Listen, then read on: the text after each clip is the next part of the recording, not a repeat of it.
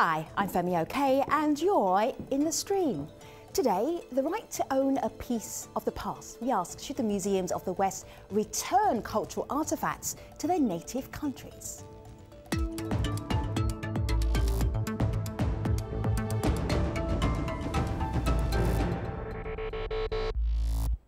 This is a hot topic in the museum community. How is it doing amongst our community? Malika Bilal, digital producer.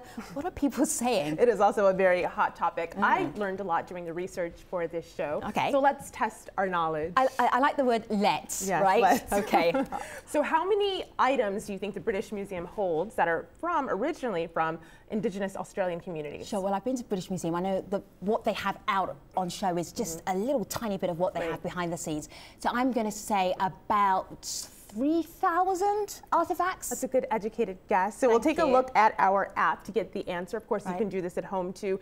The actual answer is 6,000. Wow. There are other fun facts like that in the app. And of course, we want to know what you think about all of this. Use hashtag AJStream. Now, joining us here on the set, we have Mark Mazurowski. He's an art historian who works toward repatriating looted artifacts. He's also the co-founder of the Holocaust Art Restitution Project. Mark, it's great to have you here. Well, thank you for having me. We're going to pick your brain in just a moment. Sure. But first, a little bit of background on this particular issue. Millions of people each year visit the world's major museums to explore cultures of the present and past. Now, whether you're at the Louvre, the British Museum or the Metropolitan Museum, you're bound to see items that were looted under colonialism or Western occupation. Now more countries and cultural groups are asking for the return of what they see as integral pieces of their heritage. In the British Museum's newest exhibit on Indigenous Australia, Aboriginal activists are demanding the return of several artefacts on display. Disputes over who should own cultural property have also involved Greece's famous Parthenon marbles, sometimes known as the Elgin marbles, Egypt's Rosetta Stone, and Iraq's Ishtar Gate, to name a few. So, should cultural artefacts return to their home countries or be left in Western museums? With us to talk about this, we also have via Skype in Victoria, Australia, Gary Foley. He's Professor of History at Victoria University. Also in Victoria, Gary Murray. He's a spokesman and elder for the Yungbulug Indigenous clan in Australia. And in Athens, Elena Corker is Director General of Antiquities and Cultural Heritage in Greece. She's also a member of the International Council of Museums. So good to have you all here on board, everybody. I'm going to start on my laptop. These are particularly relevant here to Gary Foley and also Gary Murray. Have a listen to this little promo for what's happening at the British Museum right now. My ancestors have been in this country for over 60,000 years.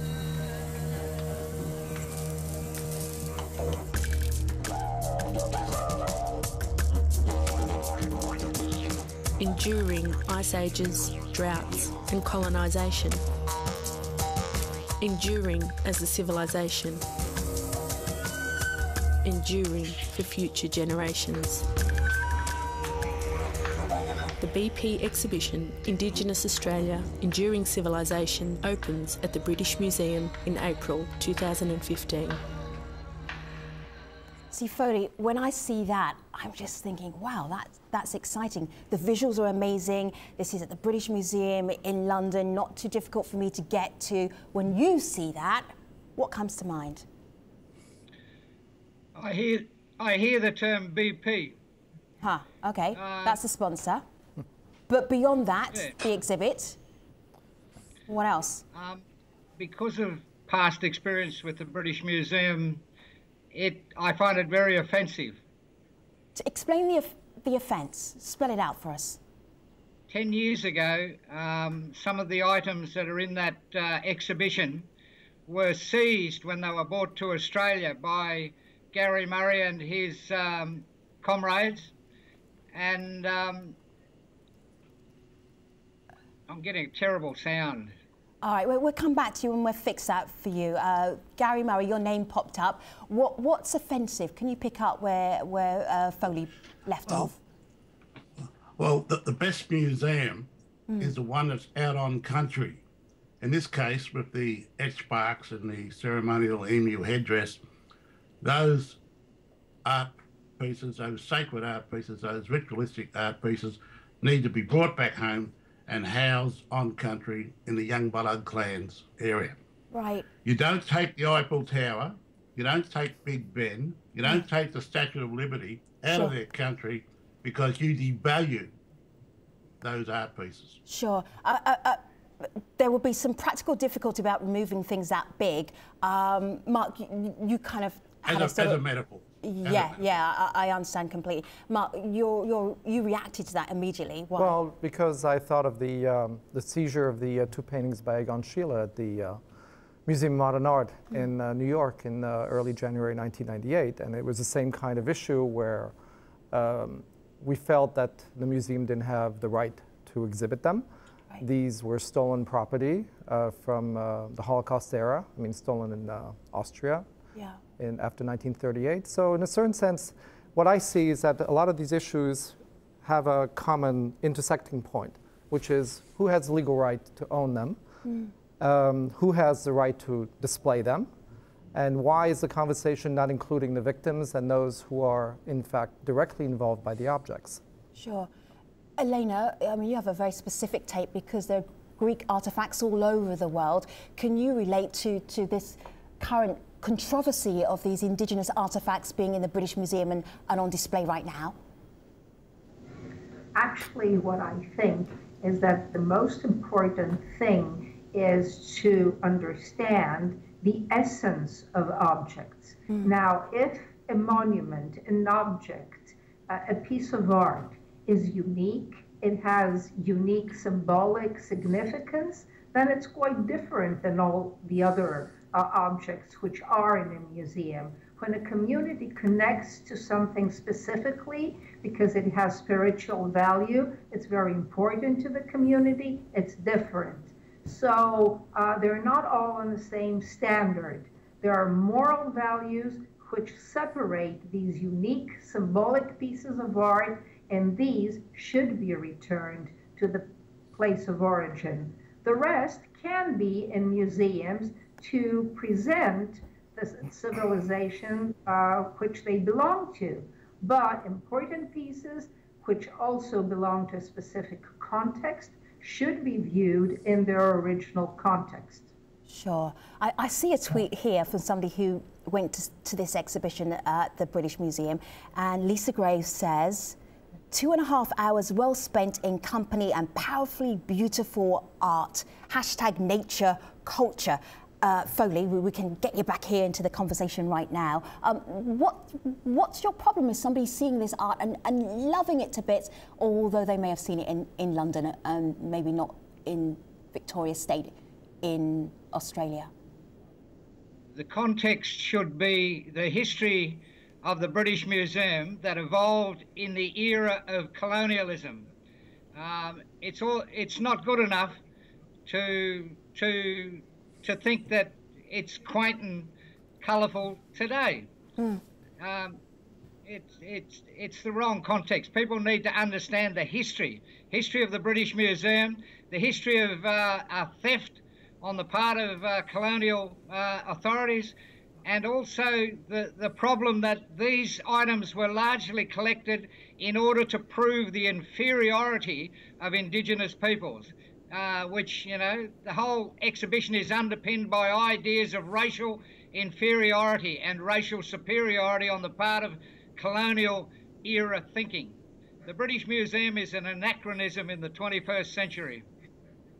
Something that your specific words, that anachronism, really is something that I'm also seeing online. So people are sharing examples from their parts of the world and as to where this has also happened. This is a tweet from Ahmed Shuja, who says, the British and other museums have for decades held historic Afghan artifacts. Some were returned, and it's hard to say they'll be safe when they're back, this person says. Another example is out of this tweet from Shah Razak, who says, not in a museum, but in the Queen's home is the Koh-i-Noor diamond, one of the largest diamonds ever. It belongs to the Mughals and the Rajputs. And I'll show you a picture of that here so you can see exactly what we're talking about. So Mark, you hear things like this, tweets like this from around the world, and it raises this point from another person who writes, this is plain stealing. You don't steal from your friends' houses, and that's what the British have been doing. Though, of course, I think arguably the word friend might be disputed, but what do you make of that idea that this is stealing, it's theft, and therefore that has to be retributed? Well, yes. I mean, in one register it's theft, and in another register it's acquisition and preservation. And I think it has everything to do with the way that these institutions, the museums, see their role as stewards of culture. In other words, they almost run like temples. The object comes in, but it doesn't leave. And then they become the ones who curate it. But the problem is that when they curate it, they don't tell the story the way that we would expect them to tell the story. It's almost as if they're afraid of the history. They absolutely are catatonic when it comes to explaining that, in fact, the objects came from a conflict area, or the objects got misappropriated, jostled because of genocide, because of mass murder, because of people being oppressed, and the objects disappearing under very weird circumstances. Mark, what's the best example you've seen of that, or the worst example you've seen of that happening? The example, I see it all the time. I see it in American museums and European museums when I know that I can recognize items that are definitely from the Second World War era, and the signage is absolutely absent. It's almost as if that period of history doesn't exist when you walk into a museum. And it's a way of decontextualizing objects so that you just sort of take their soul away. And you just sort of see them as beautiful objects. But every object has a story. Murray, have you tried to have a conversation with the British Museum about a couple of items that you would actually like to be in Australia rather than in the United Kingdom? How did that conversation go? Well, we are in contact with the British Museum. We've got an Indigenous person working over there, been there for about 18 months. The dialogue is slow, and it's not quick enough for us. You know, we've been fighting this battle about the barks for about 11 years. Sure. They've been in the British Museum since 1854. They've been grossly misinterpreted in terms of what the barks represent. For example, the British say one bark's a hunting scene with a kangaroo getting hunted. Well, it's not. It's a sovereign territorial bark where troopers are actually speared in the head and presumably dead. All right, so Gary, just give me a pause. Give me a pause for a moment, because I'm showing this bark here, and then you can tell us. This is in this current exhibit. So on my laptop, you'll be able to see the bark, and then Gary, you can explain what it is that we're looking at here. I can see, if I look very close, I can see a kangaroo. Right, you see a kangaroo. You will not see a spear in that kangaroo. You will see a spear in the two figures down the bottom who are troopers. They are troopers because they have backpacks like the old style in the 18th century. I see a figure here and a figure here, and I see another figure just above as well. What's going on here? And you'll see two spears in the head of the two troopers below. Right. Now, how is that a hunting scene with kangaroos in it? Right. All right. So why is this special to you? Well, it might be used in evidence in an international court case to confirm our sovereignty. Right. So, this is a piece about this. You would like this back in Australia, and is it going to come back anytime soon? How do these negotiations go on? Foley. These barks are also important because they are the only surviving examples on the planet Earth of Victorian Aboriginal bark art, and as such, then they are not only incredibly significant to the Dja Dja Wurrung people, they are part of the cultural heritage of Australia, in the same way as the Parthenon marbles are part of the cultural heritage of the nation of Greece. That also happen to be at the British Museum. Elena, this is your cue to jump in right now. This conversation about the Parthenon marbles, the Elgin marbles, going on for a really long time. Where are you with it? Never the Elgin marbles, never. They weren't created by Elgin. Yeah, so, and also the British Museum also call them the Parthenon marbles as well, accurately. So where are you with getting them back? Well, not very close, I must say. We had submitted a request to UNESCO very recently because there is the possibility of entering mediation with a state member of UNESCO, and this is what Greece tried to do, enter into mediation with the British Museum. Also as country to country, because this is what happens in UNESCO. It's an intergovernmental organization. And what's the argument? What's the main argument, Elena, for not sending them back to Greece? Well, the main argument for not sending them back, I think that on the British side, it is that they were legally acquired, that more people see them in the British Museum, and that the British Museum is a lending museum, a museum of enlightenment, right, and that they should be separated to tell two different stories in the Acropolis Museum and in the British Museum. Okay. All right, let me just take a pause here for a moment and revisit the community. Malika. Well, there are some people pushing back, and they're giving reasons why maybe things do belong in these museums. This is Paymana, who says, Iraq once asked for artifacts back, and then it got invaded. I don't know if that's such a good idea sometimes. There's another idea on Google+. This is from Darth, who says, so you're going to send priceless artifacts that should belong to all of humanity back to the likes of ISIL and the Taliban for them to destroy. And of course, those are specific cases. But Mark, what do you make of that idea, that bringing them back to these communities is not such a great thing? Well, I think I agree only to a limited extent, and that is that when you're in a war zone, it's not exactly the smartest thing to return something that's about to get destroyed. We had this happen actually quite recently with some Hebraic manuscripts which were stolen out of the Baghdad Museum. Then they were found and brought to the United States, restored in the US, and because of the international agreements that we have, they were repatriated. And there's no community in Iraq to take care of them. So you have these kind of Kafkaesque moments where we have a policy to return objects, but we're doing it for the wrong reasons, or else we don't return them, and they should be returned for the right reasons. So somehow we've kind of lost the sense of where we are with regards to culture and the way that we treat artifacts and we treat cultural objects and ritual objects also. Let me just play you a little clip. This is Maxwell Anderson. He is the head of the Dallas Museum right here in the United States. This is his argument about repatriation. Have a look at what he said. I think objects that were acquired in the course of the 19th century and early 20th century are where they should remain for the most part.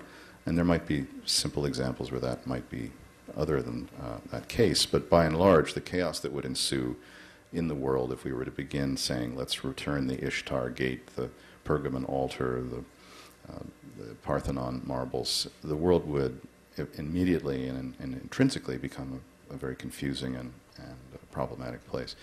So that's one head of a museum's take there. Gary Foley, what do you make of that? I mean, the British Museum, as Malika told us at the beginning of the show, 6,000 artefacts from Australia just at the British Museum. How would they send them all back to you? Would it be chaos? I can't see how it could create chaos. Right. And in response to one of the other comments there, the Taliban and ISIL are not a big problem in Australia at the moment. Not a big problem. These are fallacious arguments. You know? They are not arguments that ought to be applicable to the some of the Aboriginal stuff that is being sought to be returned to Australia. And I should point out that not all Aboriginal groups in Australia are seeking the return of their material from the British Museum. But in those instances where Aboriginal groups have sought their return, then the British Museum should return that material, because at the end of the day, it's really up to the victims of these thefts to have the final say. And it has to be theft when it comes to Australian stuff, because this material was collected during the colonial era when Aboriginal people had no say, no power, no ability to resist the original confiscation anyway. So this is an ethical issue, Gary Murray. How do you address this? What's a practical way of addressing this? It's a global ethical issue. Yeah. It's a moral issue and a cultural issue. It's a human rights issue. And I think it's time that globally we started boycotting the British Museum in order to bring them to heel, because they're holding themselves out as a world museum. Well, who authorised that? They're not a world museum. They haven't got authorisation from the groups around the world. And the groups want their stuff back. And whether it's the Greeks, the Ethiopians, or Young Bullard clan in the Jar Jar Rung language group in Australia, it has to happen at some point. Otherwise, the British are seen to be a bunch of rednecks. Well, Elena, there's an idea here online that I want to post to you and get your thoughts on.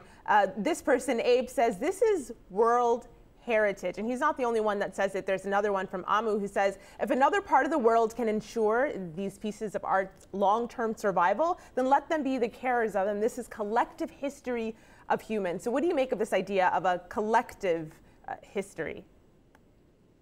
Oh, I totally agree that certain objects, certain monuments belong to mankind. Why not?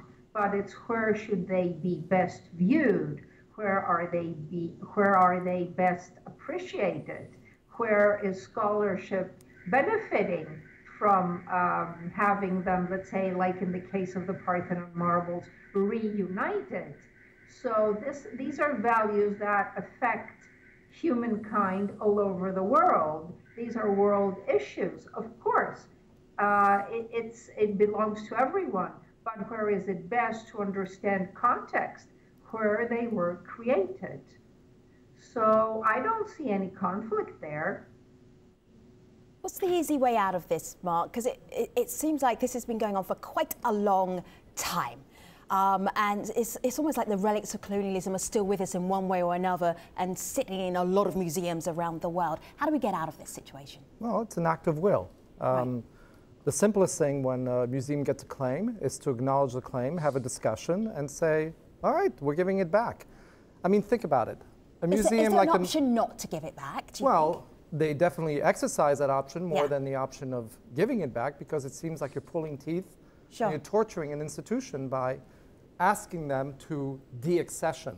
Yeah. And then you fall into this trap of patrimony. You know, so what belongs to the nation? Yeah. What is culturally significant? And nobody likes to define these terms. Sure. When we talk about the Koh-i-Noor diamond, for instance, which is beautiful from India, David Cameron literally says they're not having that back. Like, not even a discussion. Like, no, there's no discussion. Mind you, it belongs to the Queen. Who's going to tell the Queen to give it back to India? It's just the attitude. It's an attitude thing. It's the attitude of being extremely elitist. Right. Of feeling that it is ours. Yes. And it's like the kid with the cookie, you know, with a hand in the cookie jar. Right. It's my cookie, even though it's not your cookie. I mean, it's a silly example, but there's this sense of proprietariness, right, of appropriation that I would call misappropriation. Wow. So we still haven't had that discussion about what is culturally significant and what is culturally insignificant. I mean, what's significant for you is completely insignificant for me. Sure. So nations define culturally significant, but by default. All right. This conversation is not over yet. Would you like to be part of it? You can do by tweeting Malika at #AJStream. But first, here she is with some of the other stories we're looking at right here on the stream.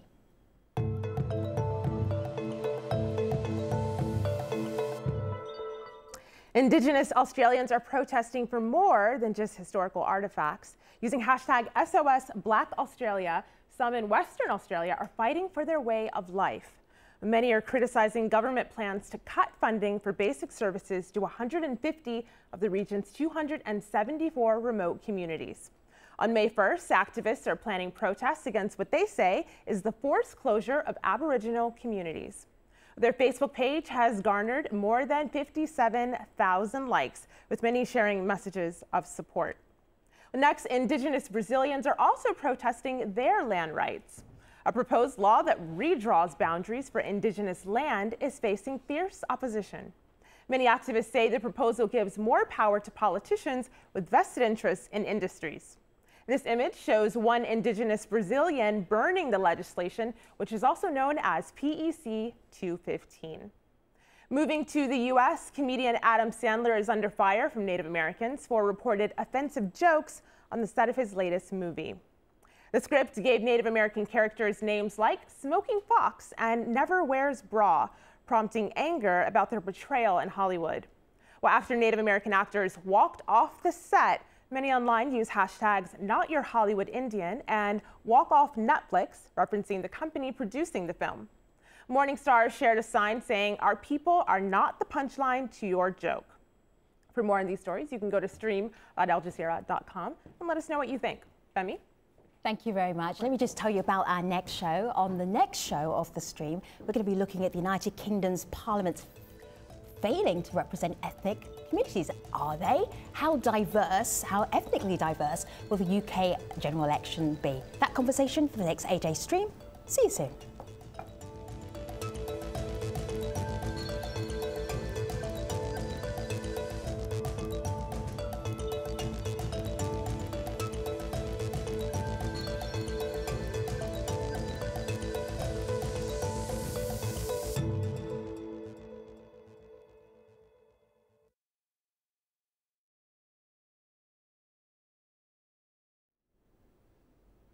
Hello again, this is the Stream's online post show. We're talking about battles over cultural property in the world's major museums. So let's get right back to this conversation. So Gary Foley and Gary Murray, I can't work out what you're going to do next. How do you get to an end result where you're both happy?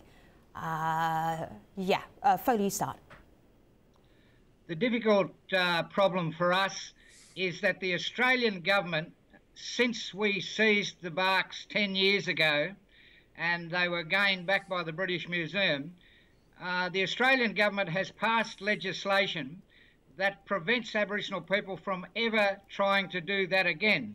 Now, this is a disgraceful situation because it would be the equivalent of the Greek government passing legislation confirming the British Museum's ownership of the Parthenon marbles. So it's the only real weaponry we have at the moment is to try and embarrass the British Museum into moving their position, which seems at this stage still very unlikely. See, Murray, this is really interesting that the Australian government would support visiting museums, showing their exhibits, and not for you taking that as an opportunity to maybe help them stay in the country. That would be a very inviting thing to do. Why would the Australian government knock back their own artefacts coming back to Australia? Well, they found a few Indigenous people that expressed concern about the seizure at the time in 2004, and they got their support to bring the legislation in. But I don't think it's over yet. I think that what we need to do is get somebody like Jeffrey Robertson, the international barrister, on board, and we need to go to the UN, and we need to get the UN to start having a dialogue about this and to do something about it. And we also need to test out domestic legislation here in Australia. It hasn't been tested out in terms of whether it's legal, and maybe that's one option we've got to look at domestically.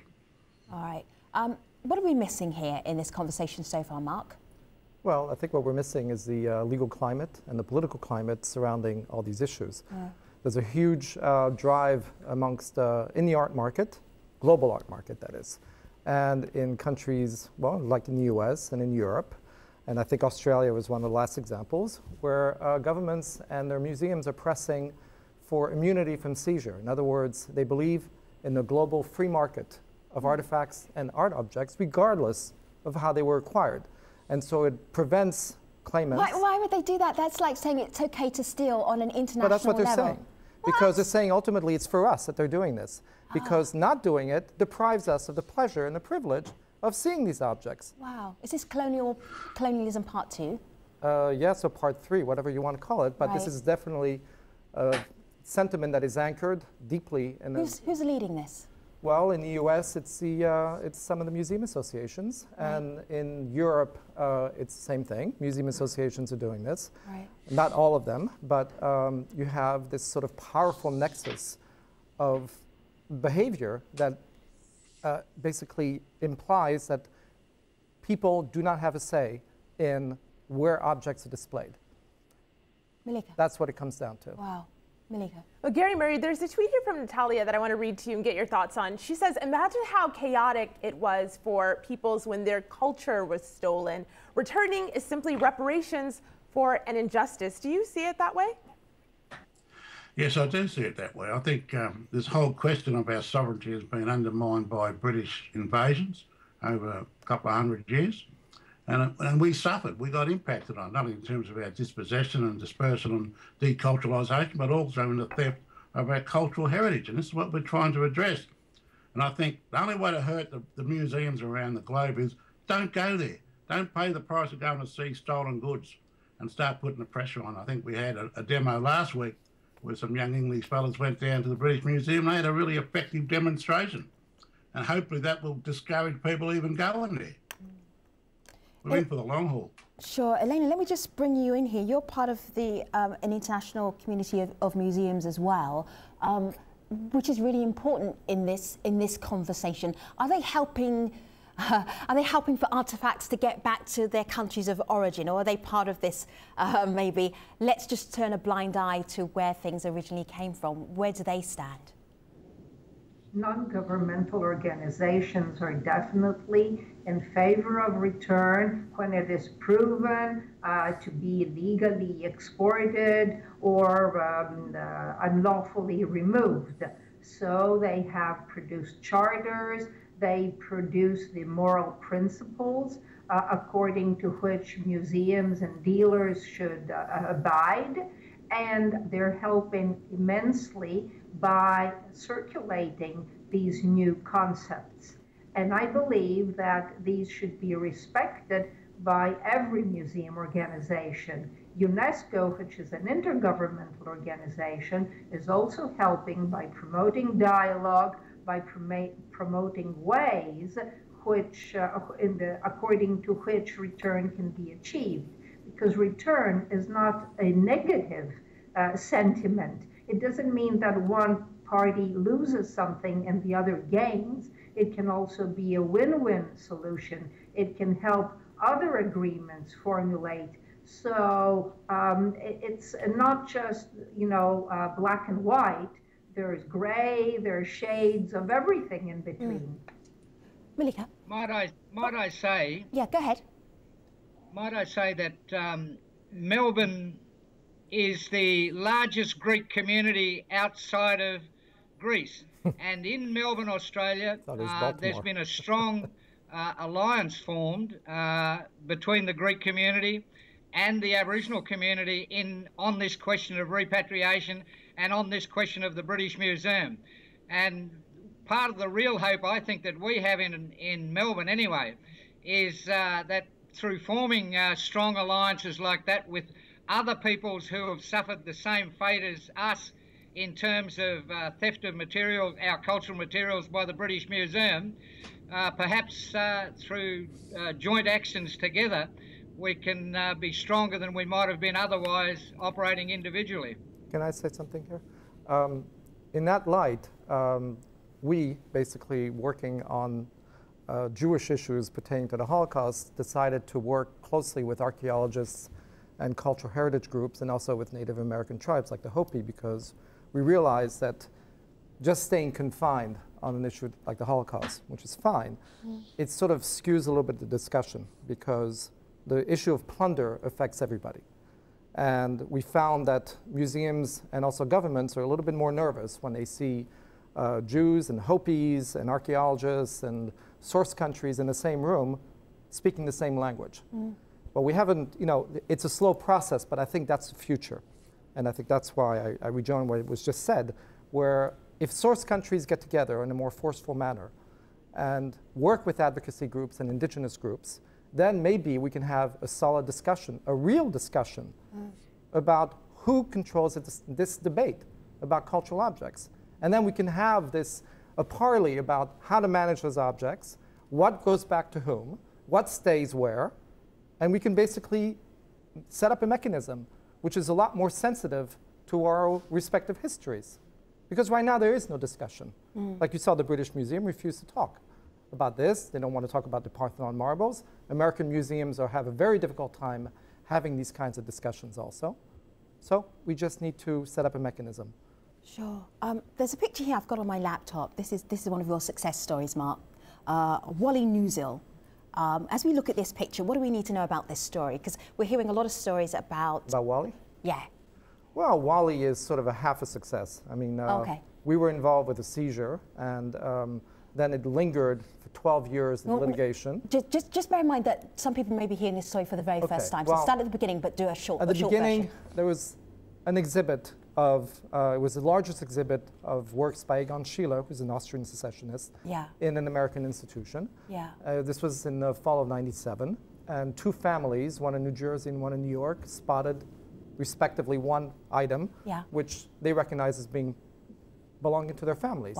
So they contacted the Museum of Modern Art and said, well, we have a little problem with these objects. And Museum of Modern Art said, well, don't talk to us, talk to the people who are lending the objects. And we pushed back and said, well, I'm sorry, but you're the ones who are displaying the objects, so you have to be part of this conversation. And the Museum of Modern Art said, well, sue us, because the objects have to go back.